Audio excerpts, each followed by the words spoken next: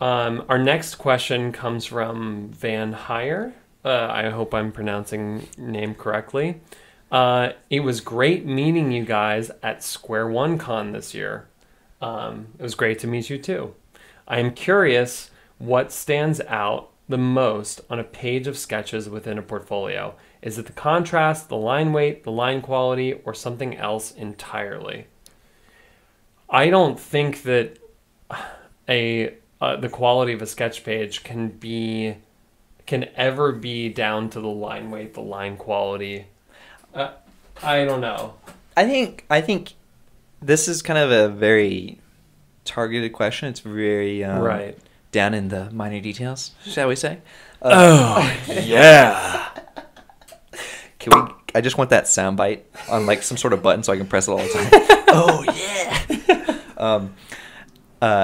I will say I am a big fan of taking or scanning your sketches, digital, whatever it is, making sure that the white part of your sketch, the page, the white of the sketch, is actually pixel white.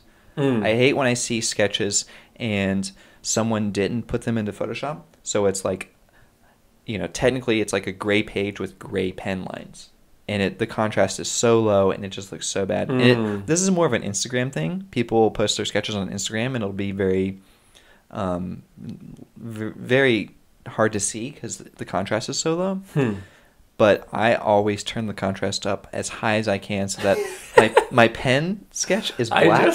I just imagine you putting on sunglasses and just like cranking the contrast. It's like that old, I don't remember the speaker company, but it's like Dolby or somebody, and the ad is the guy sitting in like the Le Corbusier chair, and like there's just like the wind hitting him and his tie's flying back. The contrast is just hitting. Yeah. Yeah. But you got sunburned that way, Nick. I don't think when people look at your I get sunburned just walking outside for 5 minutes. I feel like you get sunburned if sun hits a mirror that's reflecting into your face. Yeah, my Ben mirrors. Oh.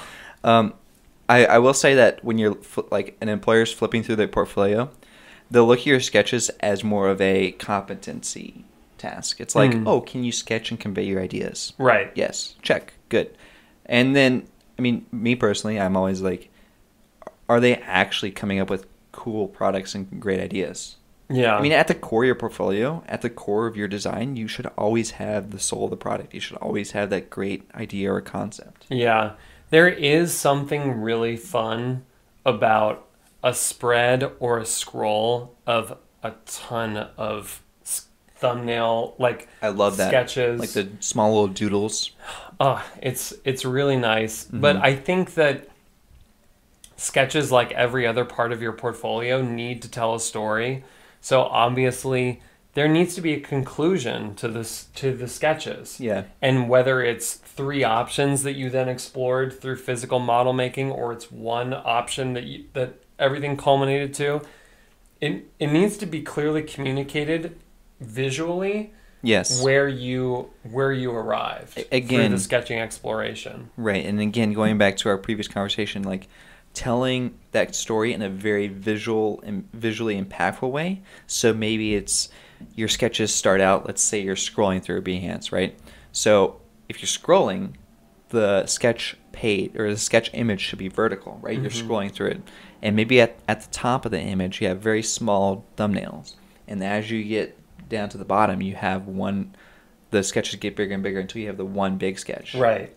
Or I've seen on PDF portfolios or printed portfolios, people will have like all the sketches laid out, and they'll take like a circle that has a color in it and kind of highlight different features that they liked, and then the next page they'll have all those features implemented into one bigger sketch. There's definitely different ways to do it, but yeah.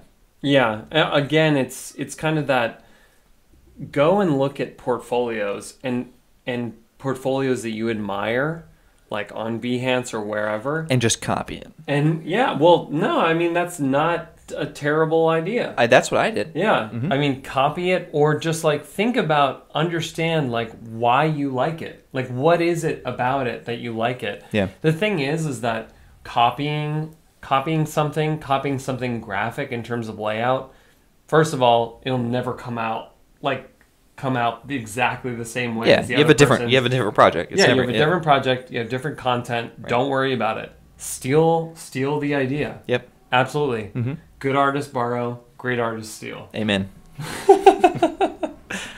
One of my favorite quotes. But yeah. Yeah, that was a good question. Thanks for sending it in, Van.